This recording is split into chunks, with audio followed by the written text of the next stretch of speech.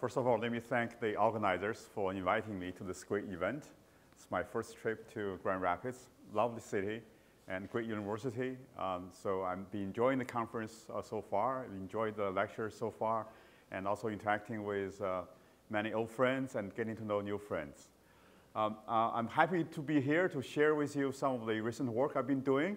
So this is what I'll be talking about.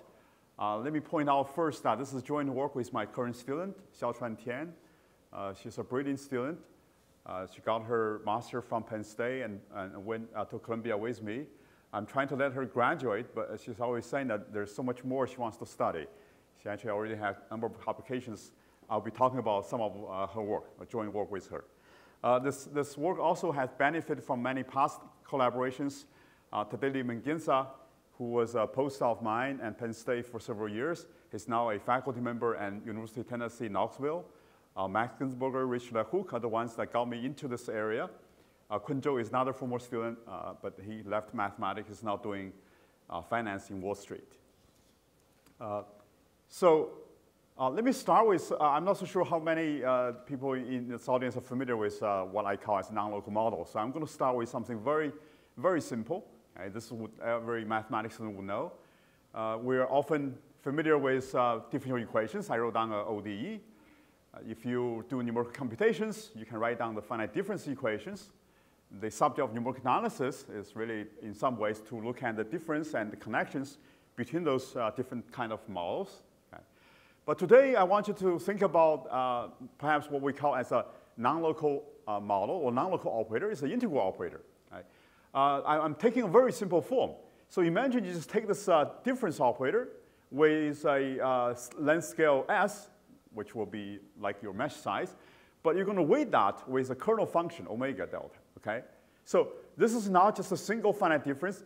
This, you can think about them as a continuum weighted difference. The scale will go to from 0 to all the way to some finite size delta, right? And that weight function will depend on this parameter delta. This delta, in some sense, characterizes the range of non-local interactions, because the result of this operation not only depends on the function value and the position x, but also depends on the information around x all the way up to the length scale delta. Right? Now, this non-local operator is more general than both differential operator and finite difference operator, in the sense that if you pick a very singular supported kernel, let's say if you take that to be a direct delta measure and origin, right? You use this proper sense, you recover the differential operator. And if you take that to be a direct delta now and the finite distance away from origin and some mesh point, some mesh size h, you get back the second difference operator. Right? So we call that as a non-local integral operator, and the equation that gives, like in this particular form, we'll refer to that as a non-local continuum model. Right? It's valid for instance, for all the variables x on a real line. We say that perhaps it's more general because you take those cases, you get both of them as specializations. At the same time, this non-local continuum model might be a good bridge, bridging this local continuum model. Right? Everything is determined by the function at a particular point, and perhaps the non-local discrete model. Right? We think about this as non-local because for a given finite difference approximation, the information at point x will be related to the two neighboring points, which are finite distance away. When we do numerical analysis, however, we're mostly focused on h being very small, or h really is going to 0, right? You're refining your mesh size. So we don't think about the non-local aspect that much. But today I want to talk about what the non-locality will bring into this kind of modeling and simulations. Another point I need to bring out is that the equation, this integral equation, or non-local equation, allow you to have more singular solutions. All right? Because we're not doing spatial derivatives explicitly. In principle, you can have functions which are not differentiable and satisfy equation in a strong sense, point-wise sense. You don't need to have generalized derivatives to defining the equations. You can have solutions which are discontinuous. Right? And that kind of feature might be good for some physical situations, where I'll try to relate that to. So it could make this non-local model closer to physical reality. Okay? Today, my lecture, though, So we're interested in non-local model all the way from the modeling aspect, analysis, and also simulations. But today, my talk is actually related to how to solve those non-local equations and how to solve their, in certain sense, their local limit. Okay, so this is the focus, this diagram is the focus of today's lecture. I'm here having a non-local continuum model, right? It characterized by a length scale delta, which measures the range of non-local interactions. If this delta goes to 0, you can imagine that it perhaps will reduce us to a local PDE model. So I call that as local limit, the PDE model, right? You can also develop Newcomb methods to solve both non-local model and solve the local model. Those will be discretized equations. And what I'm interested in looking at is the relation. As the parameter delta changes, as you refine your mesh size, what kind of solution do you expect to get? Okay, the fidelity of your numerical simulation. Okay, that's really the focus of today's lecture. But before I talk about this particular aspect, let me go back to provide a little bit more motivation to say why we want to study non-local models. Discussion of non-locality, actually, it's been in the mathematics or physics literature for many years. You can go back to 100 years ago, the work of Rayleigh and others. Okay. If you do numerical simulations, well, I claim that knowingly you have non-locality, right? This is at great level, of course, as I said earlier. Today, we heard lectures from Professor Oden about coarse graining of atomistic models. So I will say non-locality, in fact, can also be a generic feature for model reduction or coarse graining procedure. I won't go into the atomistic level to do the illustration, but let's say we're just solving a PDE. We're solving a PDE in a domain omega, a very simple elliptic equation. But there's not a formulation that reduces the equation to an equation only on the boundary, the so-called boundary integral formulation. Now, that PDE is a local model defined at every point. But once you get a boundary integral formulation, you got rid of a lot of degree of freedom in the interior. You get a reduced model, but this reduced model becomes non-local. Right? Now, similarly, if you're doing linear algebra, if you're doing a matrix reduction, you can have a sparse matrix to start always. But if you do block eliminations, you end up with a short complement, and often becomes a dense matrix. So this is what non-locality comes into. So hopefully those are simple examples tells you that if you're doing model reductions, and often you may end up with non-locality. But people don't want to deal with non-locality because they think it's too complicated, and they will try to do some kind of moment closure to get back to a local model. Right? But closure had a lot of issues, the accuracy issues and other things. So perhaps it's time to think more about non-local models. There are other kind of non-local models. For example, fractional differential equations. I try to come to this point maybe a little bit later. Right? There's actually a session on non-local modeling in this conference. I'm looking forward to the lectures later today. There's certainly a lot of non-local phenomena in nature, such as anomalous diffusion, or stochastic processes which are not necessarily Brownian type. You can have this generalized Levy processes and so forth. Then you don't necessarily get the simple PDE models. A non-local model has been used in data processing or image analysis. Right? So I can relate, for example, issues like manifold learning or machine learning, kernel representations, diffusion map. Those are really concepts in data analysis, but they're also related to non-local models. For materials, that's something I'm very much interested in modeling, materials with memory, or a system with delays, or biological, ecological system. There are a lot of examples. Right? What made me interested in non-local model actually is this particular model of peridynamics. It's a model proposed by Qiang, a physicist at the National Lab some years ago, to model fractures, defects. Okay? So we all know that classical mechanics or classical continuum models are really based on, say, for example, Newton's equation. Right? You can have this force balance equations. But in the cases where you model fractures and other things, you may be run into the situation that displacement field may be discontinuous if you want to model a fracture. Okay? So in this case, the equation have to be reinterpreted, or you have to think about other ways of modifying the classical equations. So Qiang had this idea of replacing a differential equation by an integral differential equation where the space derivative is replaced by a non-local interaction in terms of a integral operator. And his vision is that this type of equation will allow you to have solutions which are possibly more singular or perhaps even discontinuous. And that's going to make you to get it closer to model issues like fracture. And indeed, this model has been used in many applications. There are simulations I'm showing. I'm borrowing the simulations done by scientists at Boeing Company or Sandia National Lab. Some beautiful simulations of, if you got a projectile hitting a target, you have very complicated fracture patterns. It's difficult to do that with a traditional continuum mechanics model, but you can do this with a lot of very large system with paradynamics, okay, on very big computers. Okay. And there are also some significant development effort to develop open source code, large scale code, like PD-LAMS. This is based on really MD code and what's called paradigm. Right? So a lot of efforts in that.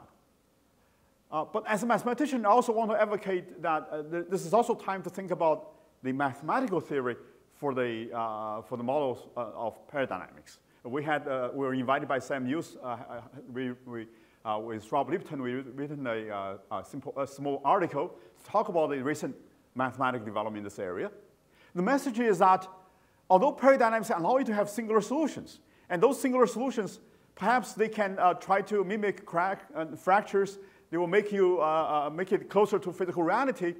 But we know as a computational scientist, anytime you have singular solutions, let's add computational complexities. It's much easier to approximate or simulate smooth solutions. It's much more challenging to simulate accurately singular solutions. So this highlights the importance of developing the mathematical theory and also what I will call as robust algorithms. And you really have to do validation and verification. This is, again, a message that Professor Oden has been emphasizing this morning, right? We need theory to help us validate and verify the model and make them indeed simulate physical reality and not some kind of artifact of model simulations.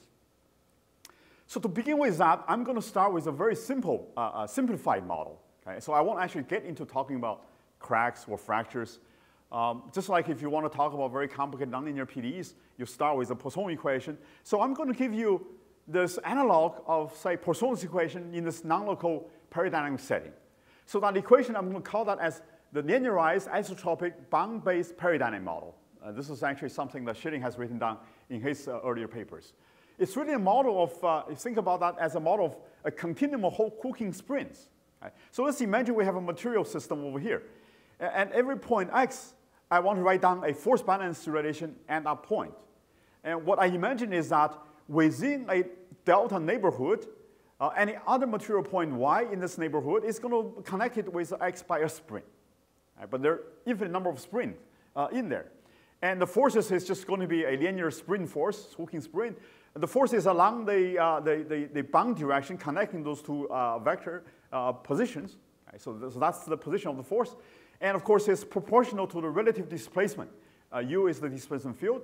It's proportional to the relative displacement and those two positions. This omega delta is a kernel function. It's a weight. It represents some kind of material property. You can think about this as define some kind of constitutive relation. Okay? Now, of course, delta is called a nonlocal horizon by Schilling. This, again, defines the range of nonlocal interactions for you. Right? So we just imagine that we have a lot of springs around x, and we have the total spring force that's going to balance out with, say, external force or your other kind of forces. Okay? So that's the basic force balance equations. We want to solve this equation inside the material domain, but we run into a problem if the point is moving closer to the boundary, because we don't know what the displacement field outside is. So we need to supplement with certain, what you would say, boundary condition typically. But because of the nonlocal interactions, I cannot just subscribe the displacement on the boundary itself. I need to give that in a proper layer, because it requires nonlocal interactions. So we replace that by what we call as a volumetric constraints. So let me, for simplicity, just say displacement equal to 0 on this delta layer surrounding the material. You don't have to specify that. Actually, you can just specify maybe on a subset of this domain, or simply you don't specify anything at all. And then you will get naturally the analog of, say, Neumann type or traction type of boundary condition. Okay? So for simplicity, I will just use this as an illustration today. the first thing we want to do is we're going to rewrite this equation somewhat, because this equation doesn't look like a typical PDE to you. Right? So instead, we define some nonlocal operators. So for example, we define this operator called D star.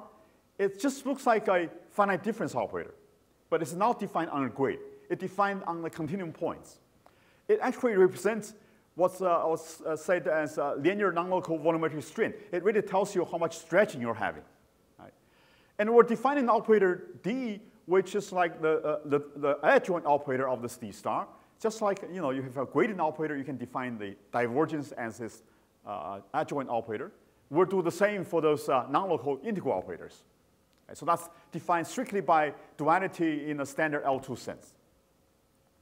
Then this integral equation can be rewritten in a weak form, or maybe say through the principle of virtual work, you can write down a bilinear form, and this bilinear form, rather than in the standard Poisson equation, you have gradient U, gradient V. Here we have this nonlocal kind of gradient and nonlocal gradient of V.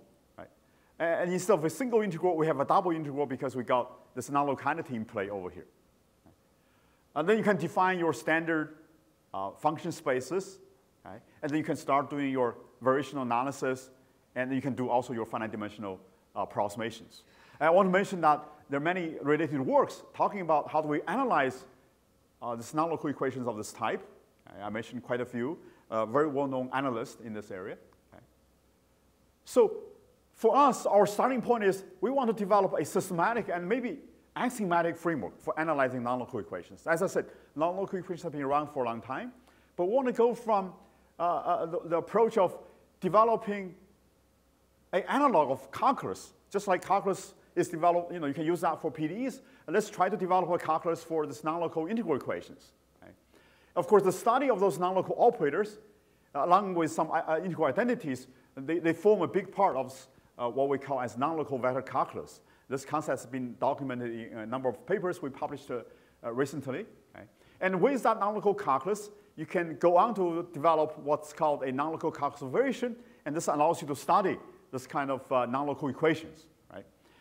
Let me summarize. I won't have time to get into the detail, but let me summarize the main features of what we said in this kind of mathematical framework. Typically, we used to solve PDEs, but now we're solving this nonlocal equations. We call that as a nonlocal balance solves. Differential operators now are replaced by nonlocal integral operators. So if you think about a standard, say, Poisson type of equation, symbolically it's written in a very similar form. Right? You have boundary condition on the side, then we have other nonlocal analog. Energy, this is a typical elastic energy, and we have a nonlocal energy. When you do PDE analysis, a lot of times you rely on integration by parts, or Green's identity. That's a key ingredient, right? And for us, we also have duality principles. And we have perhaps what we call Fubini theorem. We don't really do integration by part, but we can do a change of order of integration. So this serves as a nonlocal analog. Right? With this machinery, you can imagine that what we used to do for PDEs, we can actually develop that for these nonlocal models. And you can show the problem is well posed. Before you have an equation in the domain and boundary condition, now we have an equation in the domain with some kind of volumetric constraints. In addition, this is really already well known for shading when we develop paradynamics, is that if you make this delta goes to 0, and if you make proper choices of this nonlocal interaction kernels, you can show that this nonlocal model indeed will reduce to the local PDE model. Okay? But more recently, what we showed is that the solutions of the nonlocal model will approach the solution of a local model if delta goes to 0. And this kind of convergence can be established with very minimum regularity assumption on the solutions. And let me tell you why that's important, because when we're solving these nonlocal models, perhaps we can encounter much less regular solutions. For example, solutions which are discontinuous. They are often prohibited from being a solution of, say, PDEs. If you have codimension 1 singularity, discontinuity, that's not allowed for typical second-order equation. But here, for nonlocal model, we have more singular solutions. And yet, as the nonlocality vanishes, the solution regains certain regularity, and they can serve as the solution of the underlying PDEs. So this kind of result was known to shading, but he was deriving this kind of result by assuming a pseudo solution, then you just simply do Taylor expansion. And of course, for non-local model, we really want to justify that we can do this without assuming any singularity, without assuming any regularity. And by the way, let me point out that for this very simple-minded bound-based linear paradigm model, the local model corresponds to a standard model of linear elasticity. It has a very special Poisson ratio of 1/4 because of this isotropic spring setup. And we have theories for more general state-based models that can allow you to recover linear elasticity with arbitrary Poisson ratio. Okay? I just use this as a simple case for illustration today. Now let me get down then to do the numerical approximations. Of course, for any of the non-local models with any kind of non-local interactions, you can try to develop your favorite numerical methods of solving it, just like you do for the PDEs. Right? And if you're good, you're doing the right thing, you would expect that as you refine your mesh, that H stands for the mesh size, this numerical approximation should go to the solutions you're trying to find. And it doesn't matter what kind of regularity you're going to assume for the problem. Right? So this is expected. Okay? So this is the scenario, right? So on the continuum level, if we shrink the non-locality, we get a PD model, we get a solution consistent with the PD model. And we're developing numerical methods for those models. As we refine the mesh, we get consistency as well. But the question we're asking is, what happens if you set both the mesh size small and the non-local horizon delta to be small? Okay, so if you set the parameters delta and h goes to 0 simultaneously, or if you think about the top line, if on the discrete level, if I'm setting delta goes to 0, would I expect to recover a discrete scheme for the PDE from a discrete scheme for solving the non-local model? Okay, so what would be the answer for those questions? Okay. This is not just a mathematical question. It's actually a very important question for doing validation or verification. Okay. Well, so I've been working with a lot of engineering colleagues recently. So I've been to a lot of conferences, International Congress of Mechanical Engineers or US National Congress of Computational Mechanics and so forth. I sit in a table with many engineers, and they ask me what I talk about in the conference. I said paradynamics. So often I get this story says, oh, paradynamics, we tried that. Or I have a student tried paradynamics, but somehow it doesn't work. So then they give it up. And so this is very interesting. So I start asking why it doesn't work. Because they said that, well, we run the paradynamic code, we get an answer, and then we run abacus. We use the same material parameter. The solutions don't match each other. So if they don't match, we think this method is no good. Even if for a very simple material, it doesn't match, right?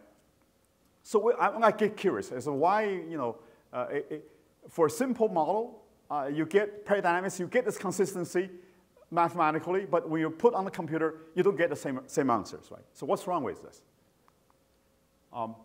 So that gets to the issue of finding numerical methods of solving the parameterized problem, because we got a length scale delta in play, right? And we want to have a numerical methods which in some sense insensitive to the change of the parameters. And this is the big subject in numerical analysis, at least some of the works in different settings. For example, solving a semi-classical limit of Schrödinger equations, or doing a diffusive limit of radiative transfers and so forth, or even doing elasticity, right? Locking free finite element. Doug and others have done a lot of work in this area. So this is a very universal topic.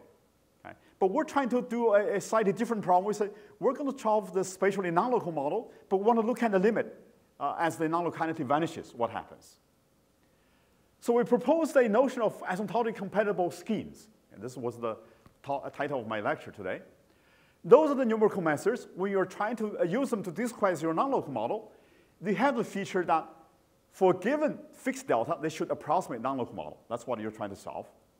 But even if you're changing your length scale, you're trying to make delta goes to 0, I want to say that if delta goes to 0, this numerical methods I developed for non-local model actually should also be consistent in the end with the local PDE model. And this will make sure that you can validate or you can verify your numerical solutions with what's been often solved when you're modeling using PDEs. And moreover, I'm also hoping that if you just take a parameter delta equal to 0 in your numerical scheme, we recover the discrete schemes for solving PDEs. All right?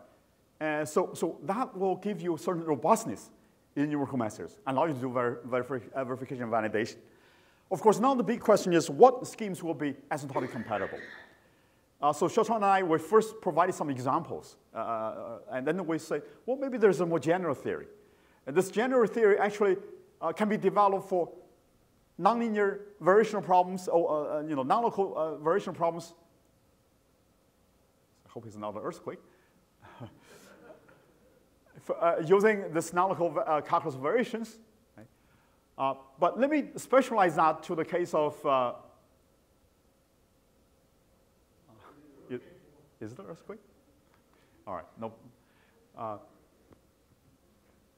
Okay, so before I talk about this general theory, right? So let me tell you some examples first.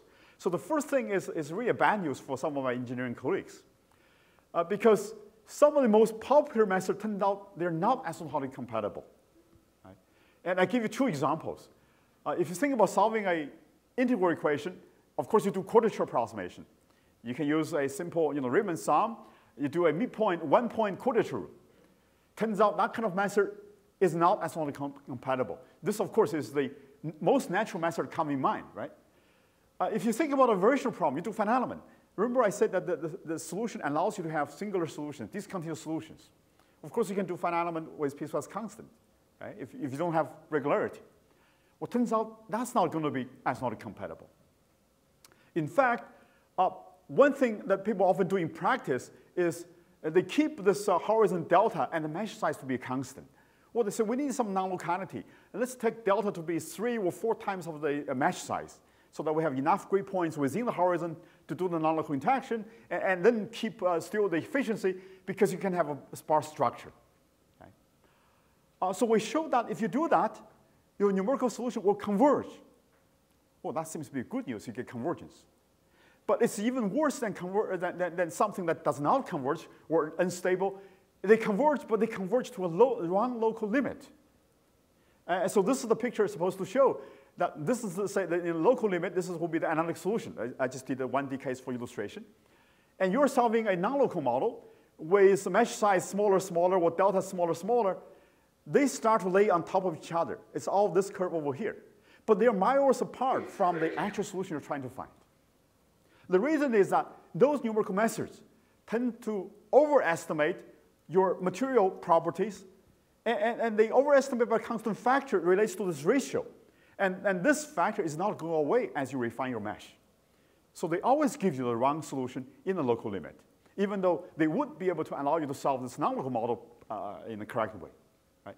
So it turns out for this kind of scheme, if you think about this diagram, so already I showed you that along the diagonal where delta and h is proportional to each other, you run into trouble. Anytime you try to make your horizon shrink faster than mesh size, you run into trouble. So you're forced to refine your mesh size much faster than the non-local interaction range. And this is a safe route and allows you to pass to the local limit. But many of my friends or engineers friends, they don't do that. And so when they ask the student to run the code, they take this easy shortcut. And of course, they get results that's different from what they get from Abacus. And this is one explanation to say why they thought the method failed. It's not the method failed, it's that you're not trying to develop the right numerical methods, which are not robust enough for this kind of problem, right? Okay. So, and this issue, of course, is a warning to say that some of the earlier code development effort, really need to be re-examined because this can cause some serious issues for verification purposes. Right? Well, when you point out something is not good enough, my friends are not happy. They want to know what's the alternative. So we want to provide the remedy, right? So how can you do better? How can you do something better than finite element with constant or midpoint quadrature rule? And this motivates us to develop more general theory. Right? So this more general theory, again, is starting this kind of diagram. I want to make sure I have a commutative diagram so I can go to, every path will lead to Rome. I can recover this thing, right? Of course, my really goal in practice is perhaps this U delta is more physical, more closer to physical reality, but just for validation, I want to make sure I can get that one as well, if U0 is good. So to have a method like this, I need to have various conditions. I try to explain them to you. Okay? So there are a set of conditions on the continuum models to make sure those things will be consistent to each other. If you think about the variational setting, they require you to have conditions on the function spaces, bilinear forms, and the operators, right? That's very natural. And then you need to make sure that you have some properties on the approximation space. So there are conditions on the discrete level. We need to provide conditions. And on top of that, we also hope to get consistency directly on the discrete levels. So this requires additional compatibility conditions. So there are 5 classes of conditions, A, B, C, D, E, and they serve different purposes. I'm going to show them all to you in one busy slide. Okay. I don't expect you to read this. But let me try to highlight some of the points, because this is a pure functional analytical setting, right? So let me highlight one of the conditions. This is the condition on a discrete approximation space. We call that a property as asymptotic dense property. It's actually very general for any parameterized problem. But for non-local problems, let's say we're trying to approximate in a local limit a second-order elliptic equation where the energy space is typically a Sobolev space of H1, right? We need to design finite dimensional spaces which are asymptotically dense in the H1 space. And this one allows you to have asymptotic compatibility. Now, of course, you can do that if you have piecewise linear continuous element, because they form a dense space of H1 in the H1 topology, in the H1 norm. But if you do piecewise constant, they're not. Piecewise constant can approximate H1 functions in the L2 topology, but not in a strong H1 topology. All right? And so because of this reason, you actually need to require the H need to refine the mesh a little bit faster than delta. This, of course, requires a much more careful analysis, but it can be done, right? So you just cannot take H delta to be a fixed ratio, and that gets into the wrong limit. So the message is that at the end of the day, the study of this asymptotic compatible schemes is really changing the view of the community how we should develop code for this kind of non-local models or multi-scale models. Okay? Because if you take the simplest kind of piecewise constant or simple one-point quadratures, they're not going to give you robust methods. You need to do a little bit better than that. Okay? In addition, there's another property relates to this function spaces, the so-called asymptotic compactness. You know, to get sequences that are going to limit, you need a certain compactness. For our case, we really need some very deep theory from, say, Bourgain, Brzezis, and Minusco that developed many years ago for the non-local categorization of Sobolev spaces. Okay? But because we are using this kind of property, this also motivated us to develop some more generalizations of their theory and to apply this to other kind of problems. Okay? So I point out a few of the generalizations. For example, in the work of Brzezis and so forth, they're talking about a kernel. Their limit is going to be a direct delta measure because they're trying to solve PDEs. They're trying to analyzing the properties of PDEs. But if our interest is looking at a more general non-local model, we can think about a sequence of non-local interaction measures. Their limit actually still remains to be non-local, and they're less singular. Right? So we provided a more general limit that satisfies this kind of moment conditions, right? And we have more general compactness results. Okay? What this theory can do is to help us develop what we call as a non-conforming discontinuous Galerkin methods. Even if the underlying energy spaces require the solutions to be continuous, we can use discontinuous finite element spaces to do the approximation. Okay? And the idea is, again, is to approximate the limit integrals, okay, which are a little bit more singular, using something much better, for example, by integrable kernels. And if you have integrable kernels, you can use discontinuous finite dimensional spaces to do approximation. But this kind of cutoff introduce another parameter. So you're trying to develop a numerical scheme which is going to be insensitive to the parameter. So you can allow the parameter to go to infinity and the mesh size goes to 0. And using the theory of asymptotic compactness, you can get the convergence of your non-conforming methods. That's one illustration. Right? And we're also developing that kind of generalization to a high-order methods. So if you look at this high-order, this non-local energy, I was using a simple first-order difference. You can imagine, let's extend that to do high-order differences. Right? You can develop the corresponding mathematical properties of those energy spaces. And again, that motivation is because there have been some recent work done by Taylor and Stigman and UC Berkeley and Grady and Foster and Texas. They have developed paradigm models for beams and plates. You know, just like for standard continuum models of elasticity, you run into biharmonic operators. And here we're going to get into high-order non-local operators. So that's the mathematical theory. It's going to be ready and prepared for this type of high-order non-local models.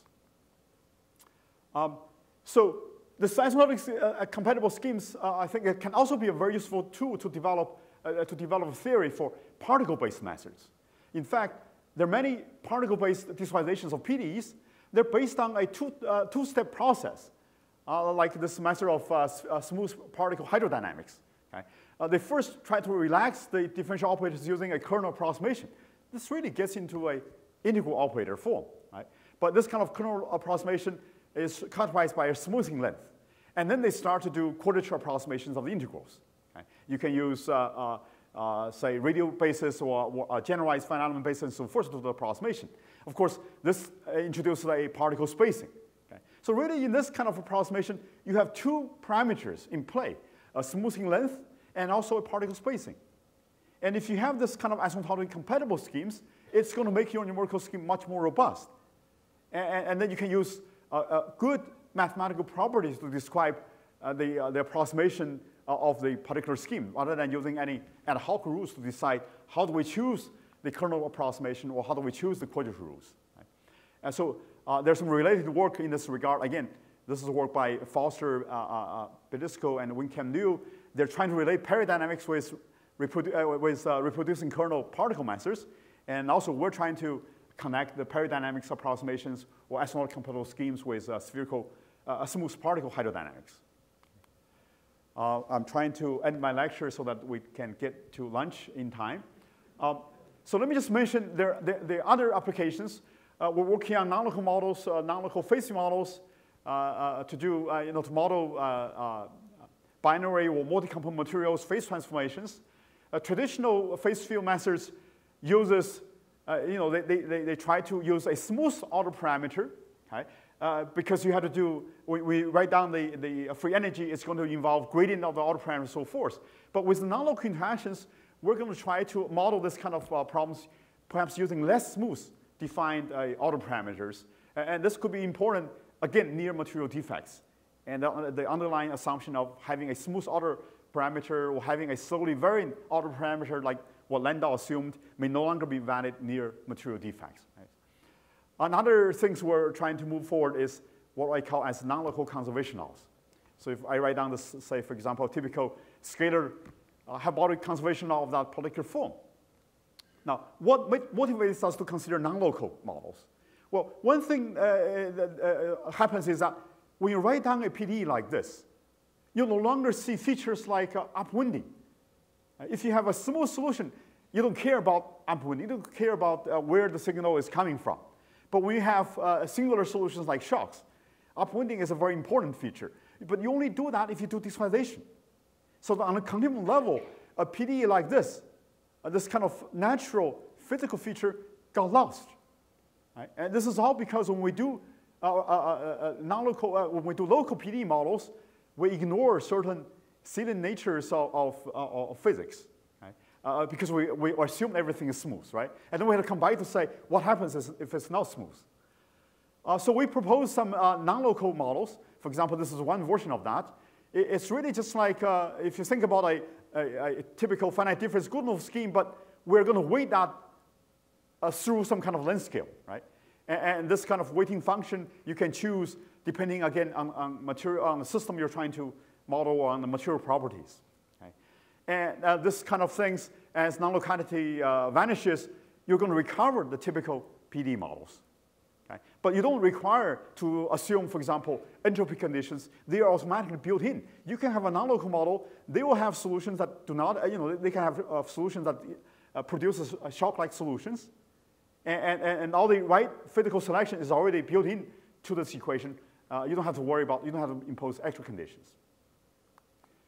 One last thing I want to talk about is that I mentioned early on that there seems to be a community of fractional equations which can also be viewed as non-local models, right? So I just want to point out that non-local model perhaps can be a good alternative to, say, fractional models, because there are a lot of issues about fractional models. How do you define the right fractional derivative and so forth? How do you solve them efficiently? Okay. So I mentioned that the non-local model has a range of interaction delta. If delta goes to 0, recover the PD. But you can imagine to have this delta go to infinity, and that's going to give you a global interacting model. And if you choose the kernel properly, actually you can recover you can recover fractional PDEs in a so you can develop a theory of asymptotically compatible scheme again. So you're solving really this equation with a finite range of interaction. But as you increase the range of interaction, as you refine your grid, your solution really is going to solve these fractional equations. So asymptotically compatible scheme becomes a bridge of connecting both the local model and fractional models. You can get both ends if you do the right thing. So let me summarize. What we're trying to do here is really trying to develop maybe a systematic framework for non-local models and also for their non-local discretizations. I talked a few of the things, non-local vector calculus and non-local classical variation, although I didn't go into depth. I emphasized on this asymptotically compatible schemes because I think this is really a way to develop robust algorithms for this kind of non-local problems and perhaps multi-scale problems because delta, in a sense, it measures the range of length scales. Okay. Although the work we've done is pretty preliminary, but it's already informing the community how we should develop codes for this type of problems. Right? And that's going to have an impact on the validation verification when you get down to justify the fracture experiments that done at Sandia Lab is really can be justified, can be verified. We still have to work on. We have still a long way to go. We have to do much more complicated mathematical modeling. Okay?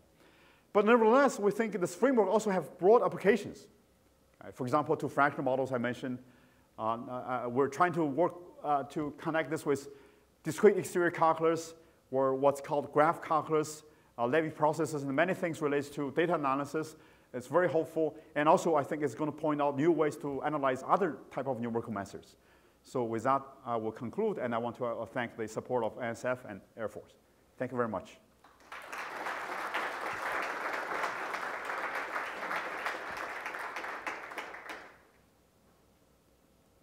Thank you so much, Dr. Du. We have time for 2 questions.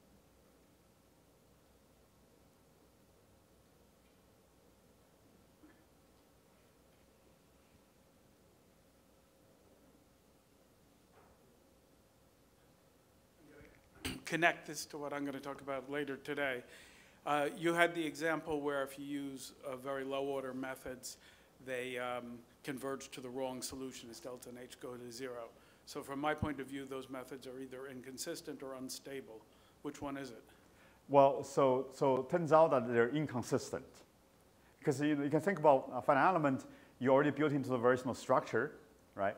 So you have coercivity, so they tend to give you the stability in that sense. But the trouble is that they are overestimating your elastic constants. So you're not getting the truncation error simply is not going away. It's not reduced. You get coefficients, let's say you should get elastic constant to be 1, but you get 3, you get 4. And that constant depends on the ratio of the horizon and the mesh size. If you refine your mesh, if you constantly refine mesh much faster, you avoid that problem. But if you don't do that, you get inconsistency. So I think that's really a consistent part of this. But there are also other things, related to stability, right? I didn't talk about, say, mixed methods. And there's certainly work that can be done in that direction. Well, that will involve stability. I'm pretty sure that's something that you know much better, and I'll be happy to talk to you more about that. Yeah.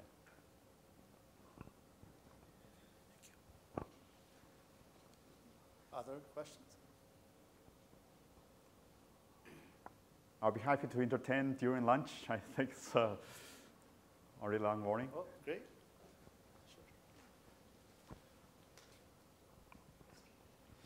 Have you ever considered some hysteresis phenomena in your non-local approaches? That's a very good question. We are looking for we're looking at a particular non-local model of phase transformations dealing with hysteresis, but it's not something that directly relevant to what I'm talking about here. So if you're interested in that, I'd be happy to talk to you privately. Yeah. Maybe one more question.